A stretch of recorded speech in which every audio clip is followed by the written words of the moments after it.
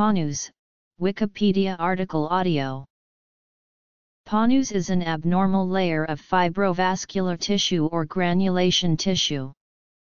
Common sites for pannus formation include over the cornea, over a joint surface, or on a prosthetic heart valve.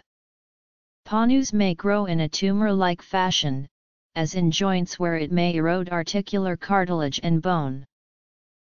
Pannus in rheumatoid arthritis. Pannus in ophthalmology. The term pannus is often used incorrectly to refer to a panniculus. The term pannus is derived from the Latin for cloth.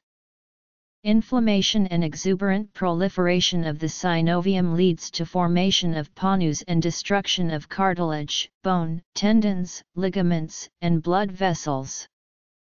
Basically, the hypertrophied synovium is called pannus.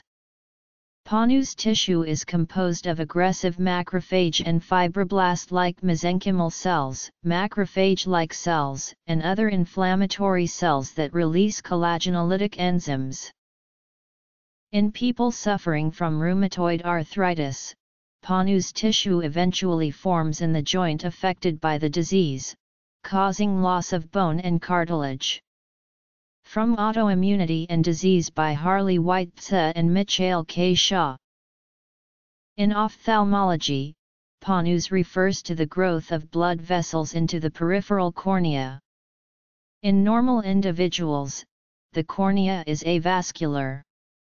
Chronic local hypoxia or inflammation may lead to peripheral corneal vascularization, or pannus.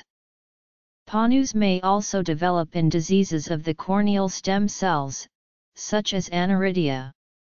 It is often resolved by peritomy.